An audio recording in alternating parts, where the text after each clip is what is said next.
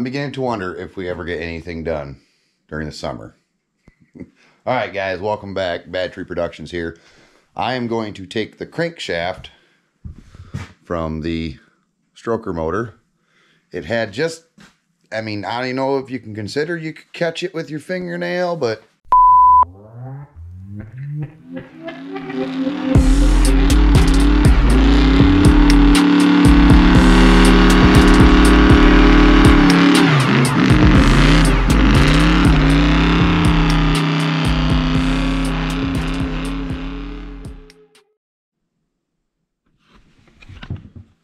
really, that thing said 40% when I turned it on, and it just died. Damn it, Ty. Anyways, something. Anyways, the journals on the crankshaft, I mean, they look, you'll see them. They look, like I said, you can't catch it with a fingernail. I even tried this finger.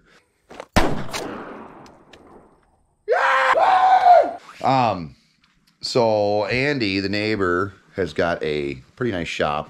You've probably seen parts of it before.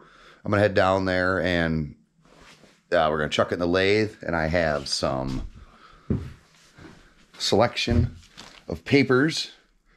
I have 1,000 grit. Don't know if we'll use that. Seems pretty rough. Haha. But I have 2,500 and crocus cloth, which to me feels like as rough as a paper towel. So yeah, we're gonna go ahead and chuck it in the lathe and spin it around and give her a little wipe down, I guess. Keep WD-40 sprayed on. I got that too. So yeah, we'll get stuff loaded in the truck and check it out.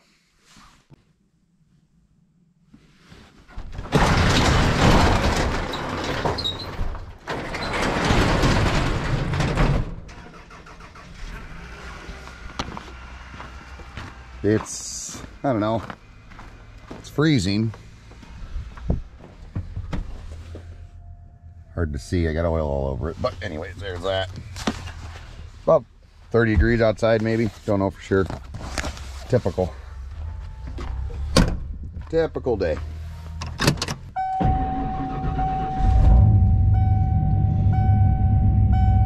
Of course, this fire's right up. All right. Run down to the shop and probably come back when we're all set up. Hopefully this goes easy. I did this once before using an engine block to hold the crank and did it by hand. I just think the lathe will be a little easier, a little faster. All right, we'll see you in a minute. I had to come by and check out the river. Getting pretty froze up out there. It's a veritable winter wonderland. Oh yeah. And it looks like it's starting to precipitate out here a little bit. We'll be fine. Oh. Okay, we made it. If you go back a couple episodes, you can see me running a crane that I don't know how to run. Me and Andy put this up. Pretty fun. All right, let's get the shit out the truck.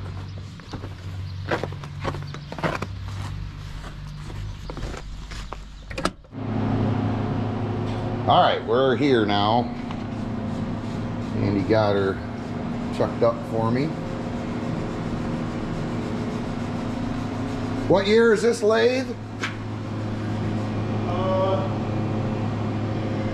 thought it was 66. 1966, he thinks, lathe. Got a bunch of cool shit in here.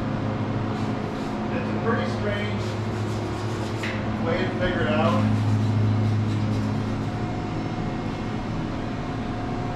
We got The way they explained it to me. bolt action gear shift.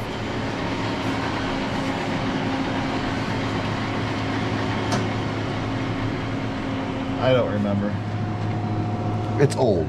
It's like the third dynasty in China, like the 10th year of that emperor. What the heck? It's true. It's no bullshit. Yeah, the way that Okuma was, it was made in Nagoya, Japan.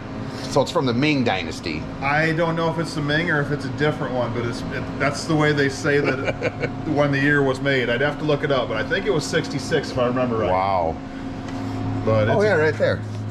Yeah. Yep.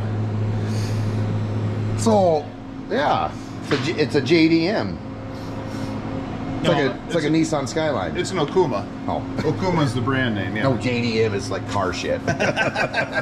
Yep.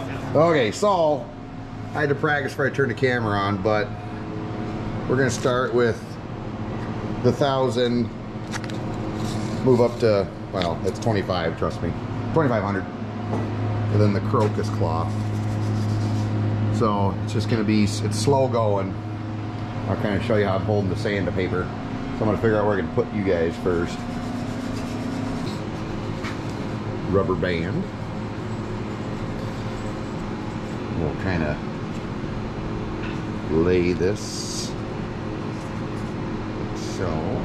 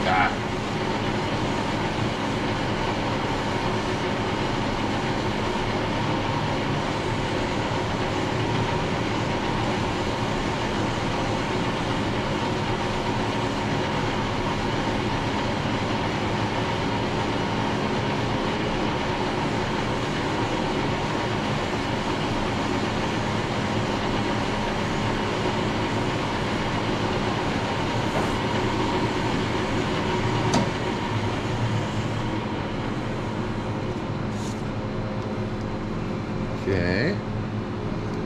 Take towel-y.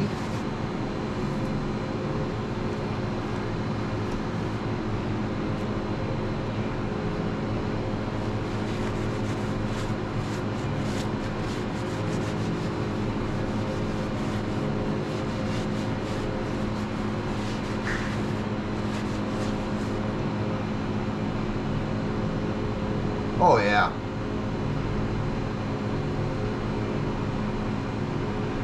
Oh yeah, that's cool. That's cool.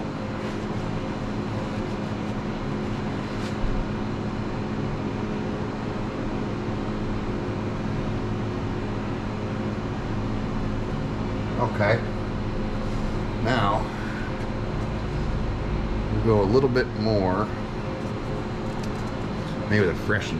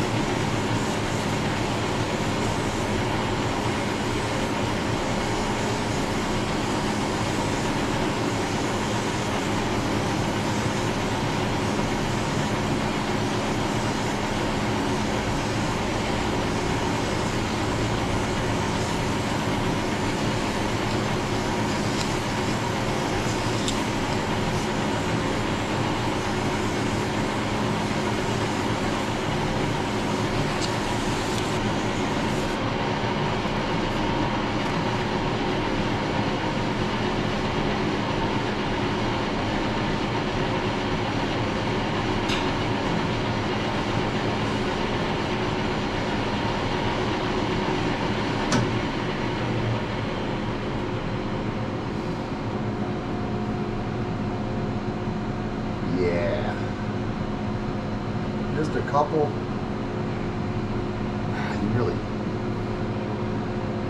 maybe I'm overreacting, but you really can't catch your fingernail on these. You can just see them, so let me know if I'm wasting my time. Whatever. So on and so forth. We'll be back. Oh, this might be sketchy. Okay, and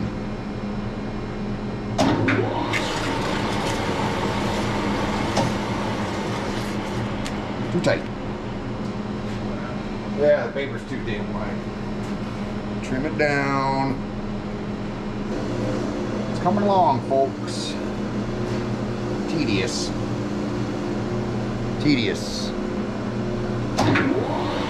Gutsy. I've gotten braver, so I've ramped the speed up to 63 rip'ems.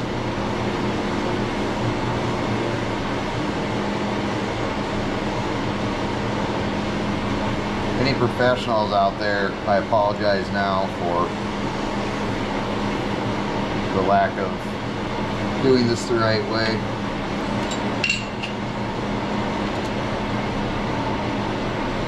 Oh, polishing my crank. Polishing the crank. I'm not putting a lot of pressure on it. I guess I really can't.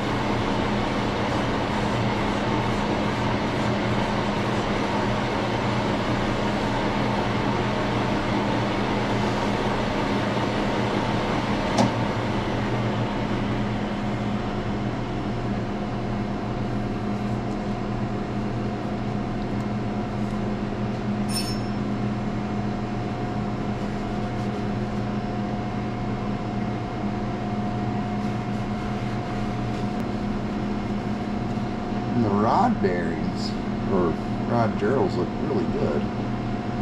So for whatever reason,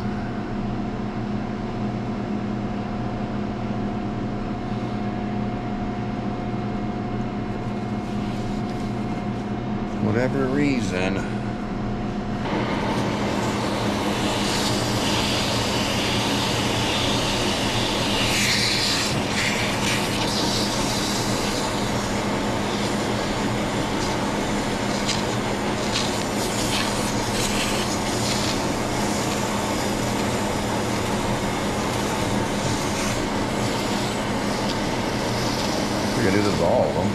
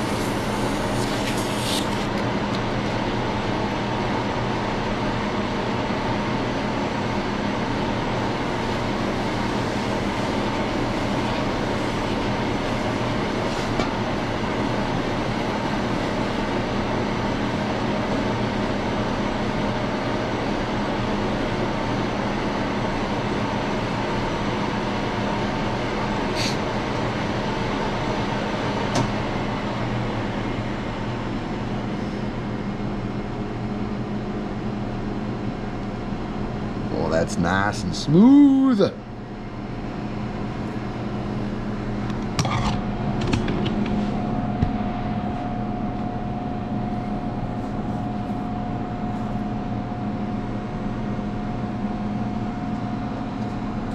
Sweet. All the action shots here.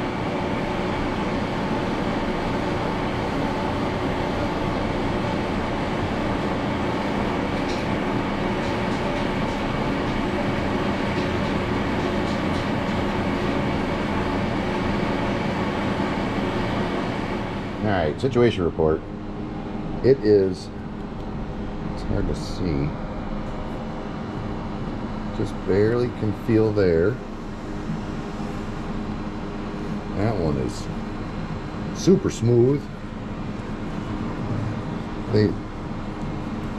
They look like they got marks on them, but come on. They're smooth with a fingernail, so I'm not getting too excited, I don't think. I'm gonna do this one. That one's good. This one is a little, you can catch it.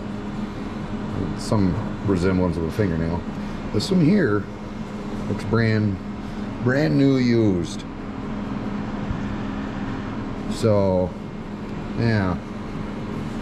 And the 1000 grit seems to be working pretty good with a little WD. So, some more pieces cut, ready. Handy dandy machine rubber band. Still cold outside. 63 rip'ems. But yeah. It's looking good. Looking real good. I'm pretty happy. I think any discrepancies that are still in there will be most easily taken up with a film of oil. You know, they say loose is fast. Alright. Back in gear. Keep going.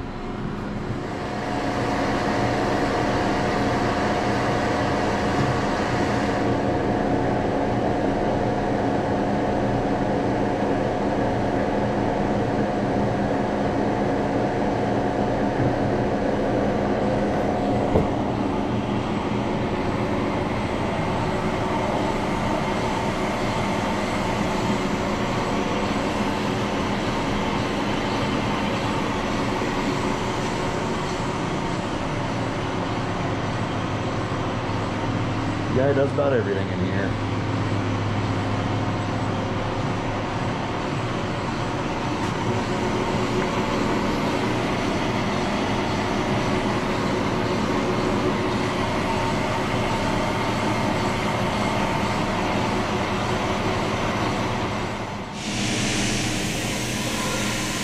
Working good. We're going to dial her up into the danger zone. Got her set to 120 rip'ems. Watch this. This is slightly nerve-wracking.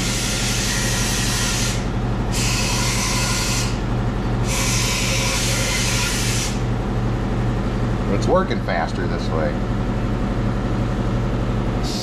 We're all about speed and performance. Okay. Okay.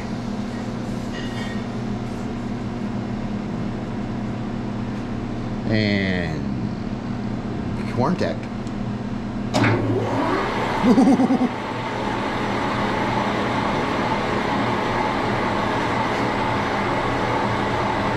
Scarier than you think.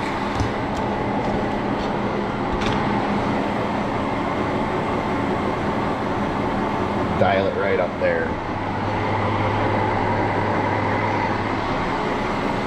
I'm not gonna go any faster though. This looks hairy.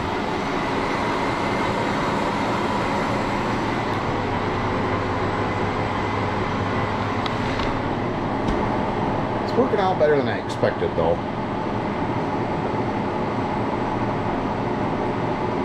Much better. There is still some slight marks. You can see them, but you cannot feel them. So, whatever that means. Well, just keep going. Polishing my crank. Alright, so we'll give it a spinsies and look at it and its rotating capabilities.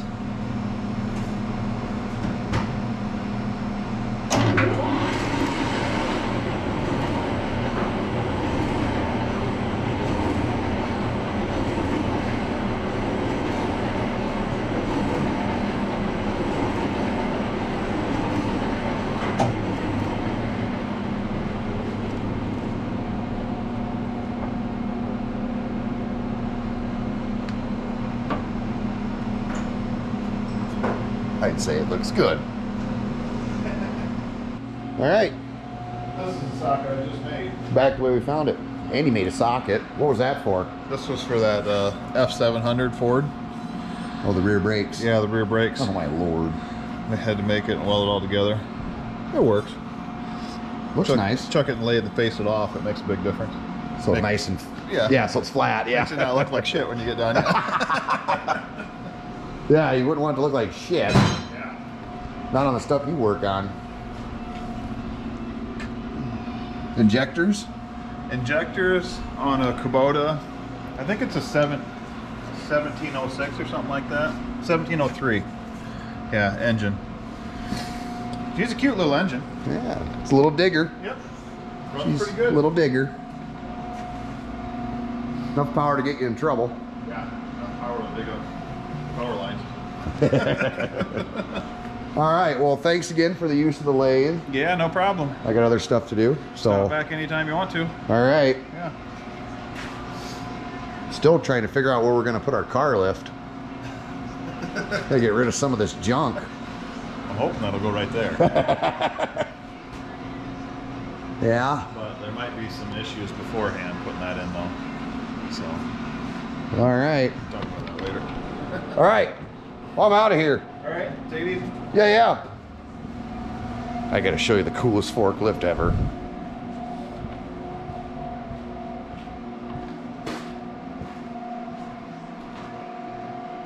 You betcha.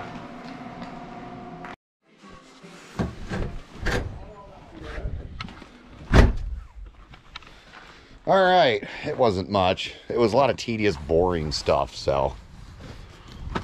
And battery's not looking too good. Of course, it's not. Get in this truck here. So, back to world headquarters. And maybe we'll go over a few things there. I think Blake's coming over too. We still got that. We got so much to do, stuff to do. So, all right. Let's get out of here. Yeah, oh, Andy's got some good stuff. Good guy too. Don't want to hit his little truck.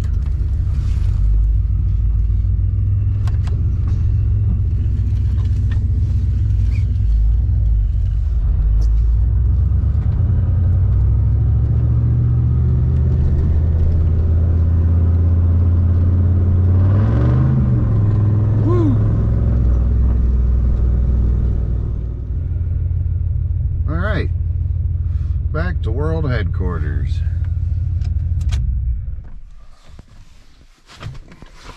Get all the crap out of the truck.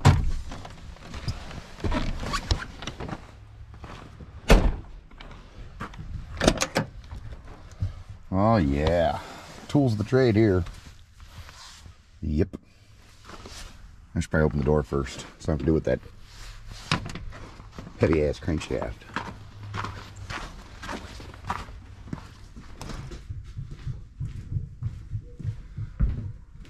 Yeah, oh, baby.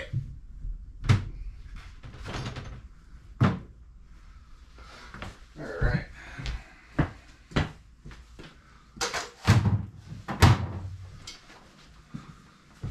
Burr. All right, well, maybe that'll be it. Short and sweet. Really didn't know what I was doing, but I did it. This is not a how-to. It's how I did it. Probably not right, but I feel better about it. So yeah, that's it. Like, share, subscribe, and I don't know what we're doing next. I'm sure it has something to do with that, or those, or that. This stuff I gotta go through too and spray all these galleys out. I don't know if I maybe I'll get a pipe cleaner. Go through them all. Yep. Slow and steady, I guess. All right. See you heathens later.